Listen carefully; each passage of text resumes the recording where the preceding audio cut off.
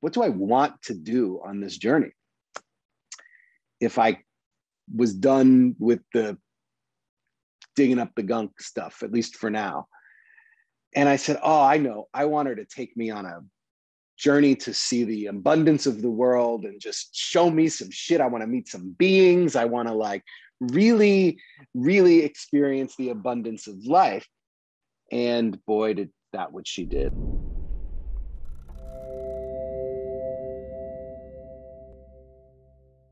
Psychedelics are said to shift our fixed perspectives, giving us a bird's eye view of our own lives and helping to remove the lenses of cultural, religious, and social conditioning through which we are taught to see the world.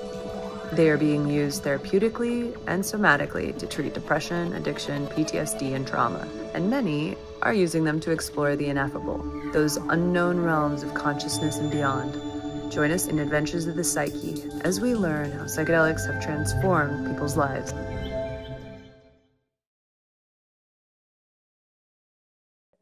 Welcome, friends, to Adventures of the Psyche. Today, we are joined by second-time guest Troy Dayton, who will share how his last experience of embracing fear with ayahuasca led to a deep forgiveness of himself and paved the road for connection. A little bit about Troy. He is a 25-year veteran of the effort to legalize cannabis and spent the last decade building the largest consortium of investors in the cannabis sector as co-founder of the Arcview Group. Also co-founded Students for Sensible Drug Policy and served as Director of Development at psychedelic research group MAPS. Today, Troy leads groups through experiences that awaken a palpable sense of belonging, and he also works one-on-one to help people tap into more joy, vitality, and connection.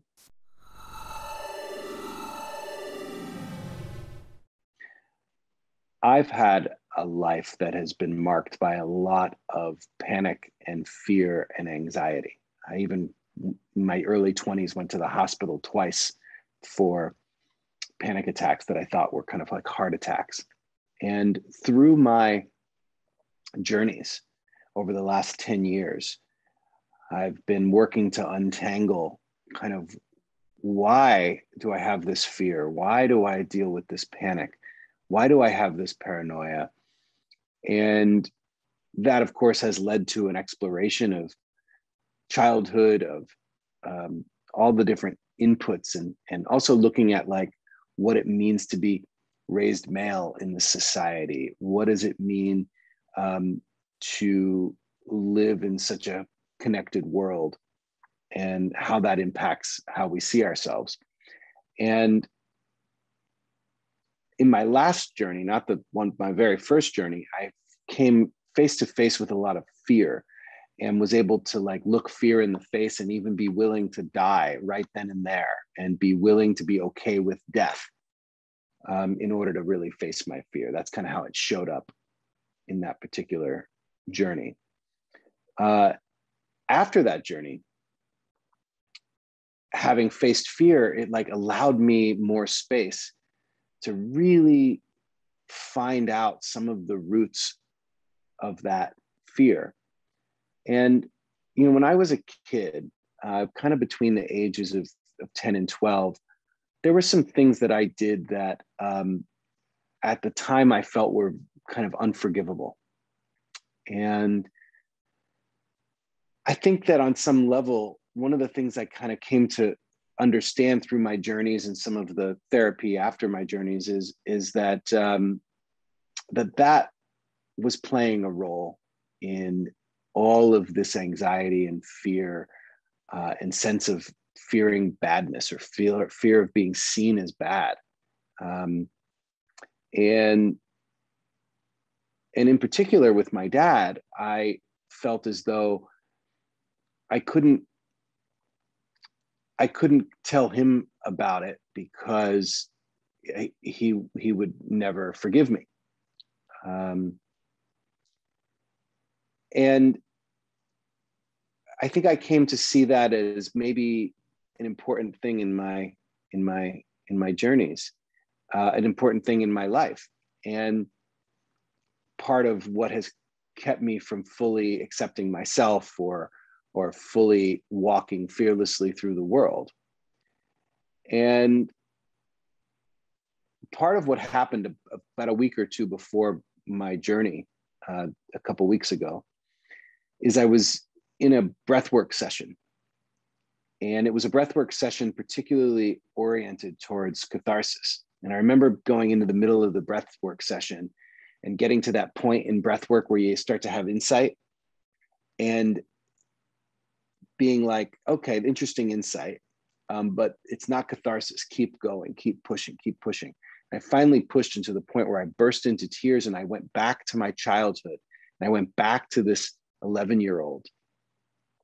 And I just loved him and told him he was not bad, and that we all make mistakes in life, and that, you know, there's no sense holding yourself accountable for this the rest of your life. It was like this, like I went back and I reparented myself the way that perhaps my dad would have parented me had I given him the opportunity to do so by telling him what was going on.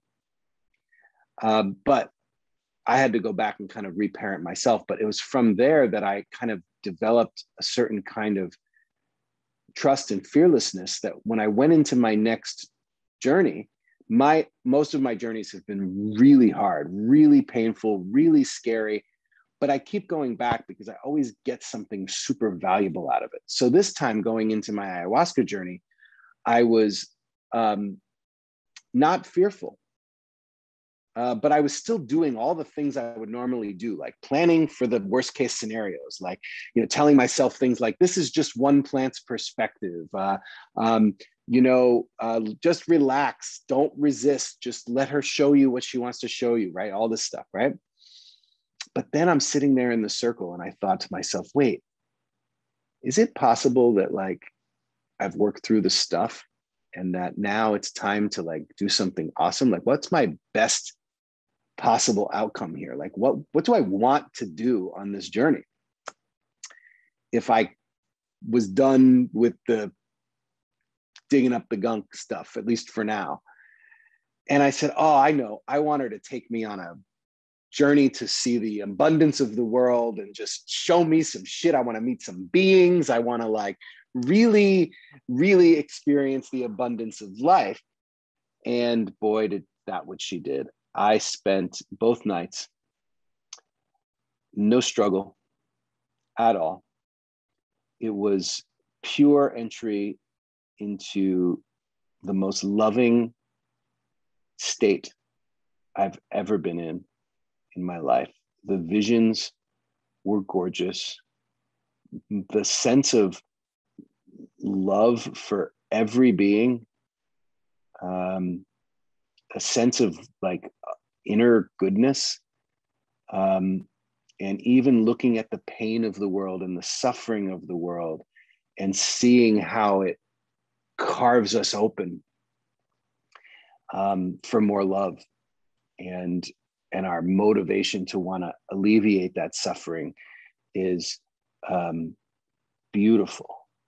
And I was able, there's like this great Rumi quote where they're out beyond the ideas of right doing and wrong doing, there's a field and I will meet you there. That was kind of the sense. I was living in that field. So it meant that any issue that I was brought up either in my own life or societal issues or whatever, I could look at them and see the container that the duality was held in, and be able to bring love to it and be able to see the path through to how truth can set us free.